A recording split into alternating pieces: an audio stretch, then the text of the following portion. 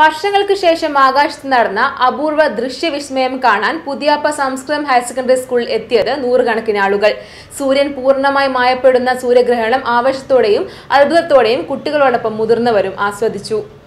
കേരളത്തിലെ വടക്കൻ ജില്ലകളായ കാസർഗോഡ്, വയനാട്, കണ്ണൂർ, മലപ്പുറം ജില്ലകളിൽ എല്ലായിടത്തും ഗ്രഹണം കാണാനായി.